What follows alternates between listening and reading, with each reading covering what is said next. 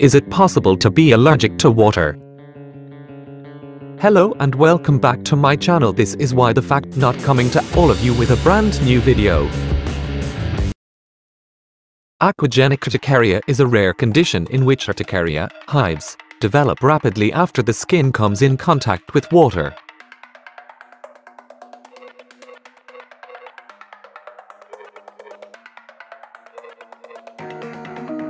Regardless of its temperature, it most commonly affects women and symptoms often start around the onset of puberty.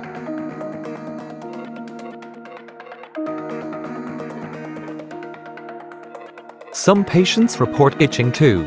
It is a form of physical urticaria. Symptoms are: aquagenicurticaria is a rare condition in which itchy urticaria, hives, develop rapidly after the skin comes in contact with water.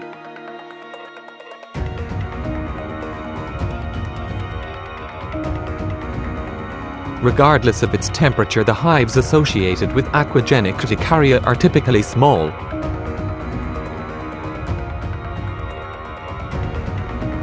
Approximately 1-3 mm, red or skin-colored welts, called wheals, with clearly defined edges.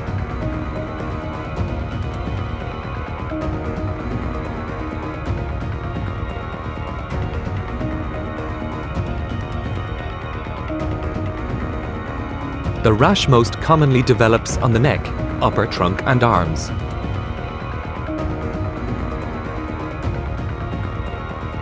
Although it can occur anywhere on the body, some people have itching too.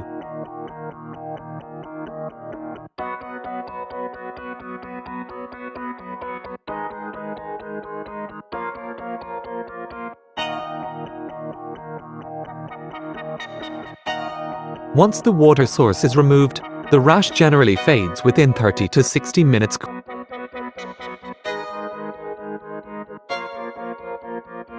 Causes are: the exact underlying cause of aquagenicurticaria is poorly understood. However, scientists have proposed the following theories. A substance dissolved in water enters the skin and triggers an immune response.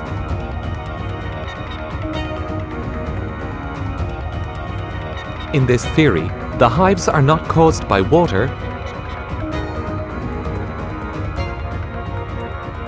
specifically, but rather an allergen in the water. An interaction between water and a substance found in or on the skin generates a toxic material.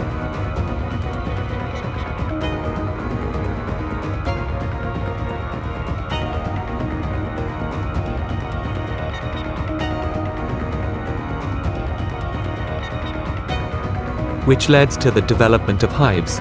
Inheritance. Most cases of aquagenicurticaria seem to occur sporadically in people with no family history of aquagenicurticaria. However, familial cases have been reported on several occasions, with one report describing the disease in 3 generations of a single family.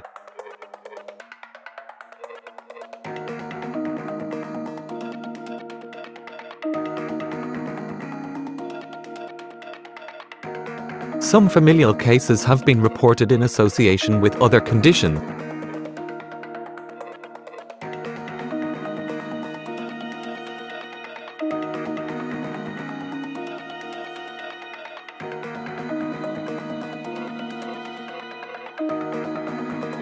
Some of which can be familial.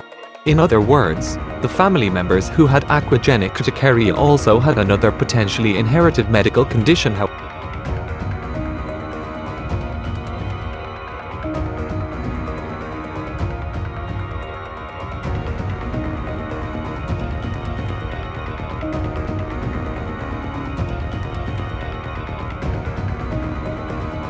However, to our knowledge, no specific inheritance pattern has been definitively associated with aquagenicurticaria.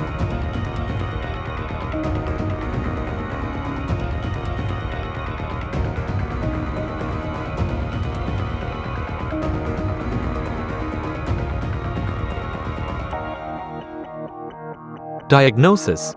A diagnosis of aquagenicurticaria is typically suspected based on the presence of characteristic signs and symptoms.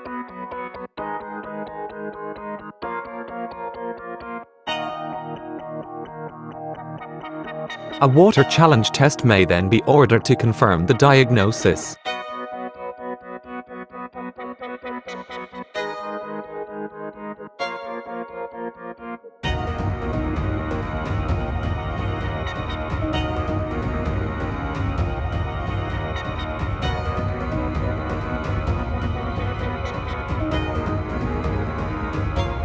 During this test, a compress of 35 degrees Celsius water is applied to the upper body for 30 minutes.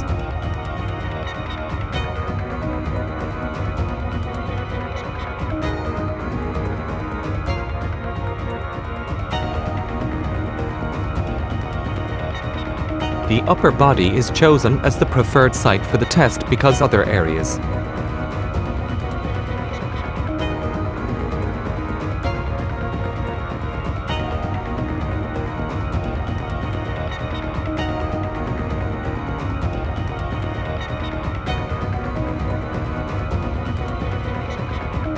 such as the legs, are affected less commonly. It is important to tell the patient to not have any antihistamines for several days before the test. In some case reports, rinsing specific areas of the body with water or giving a direct bath and shower challenges has been attempted.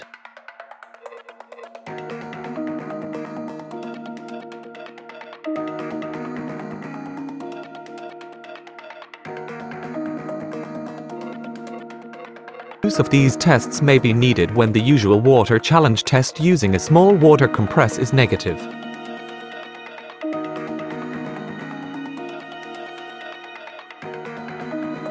Although it should be avoided in patients who have a history of serious symptoms treatment.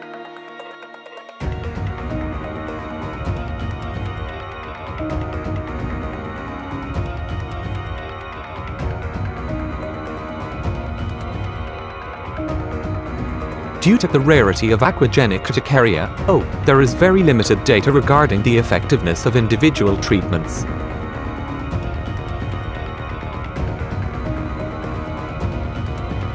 To date, no large-scale studies have been conducted. Unlike other types of physical urticaria where one can avoid the agent that causes the hives,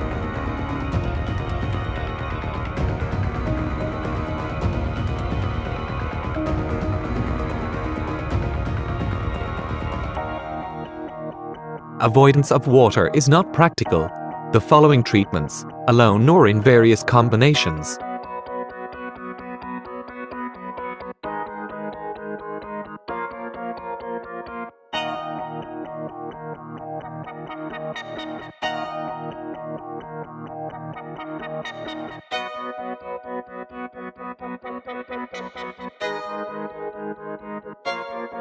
have been used to manage or treat with variable results. Antihistamines. These typically are used as the first-line medical therapy for all forms of urticaria.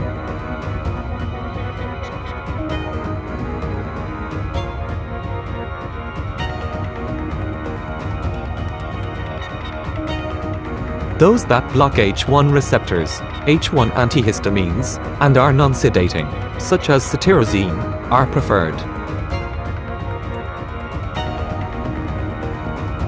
Other H1 antihistamines, such as hydroxyzine, or H2 antihistamines, such as cimetidine, may be tried if H1 antihistamines are not effective.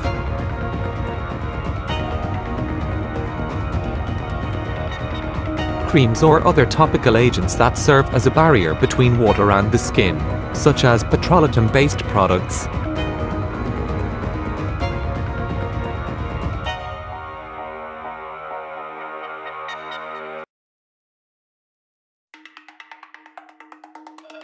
These may be used prior to bathing or other exposure to water to prevent water penetration into the skin.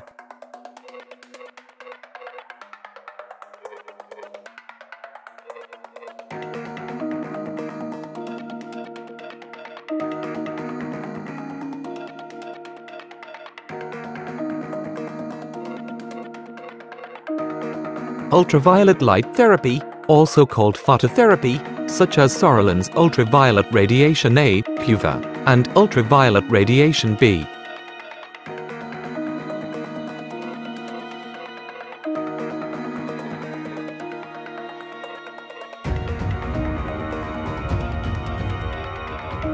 have been reported to resolve symptoms of O in a few cases.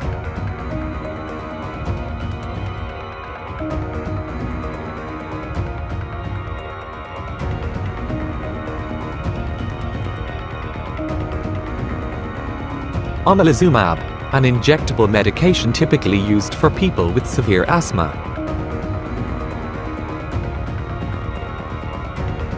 This medication has reportedly been tried successfully in a few people with O, due to the lack of strong evidence of the safety and effectiveness of the treatments mentioned above for people with O specifically. Those with O should consult with their doctors regarding personal treatment options.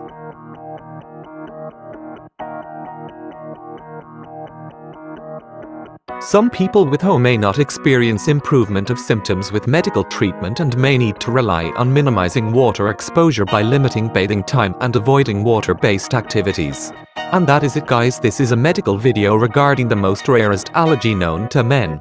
Is it possible to be allergic to water? Hope you all like this video, and please don't forget to smash that like button.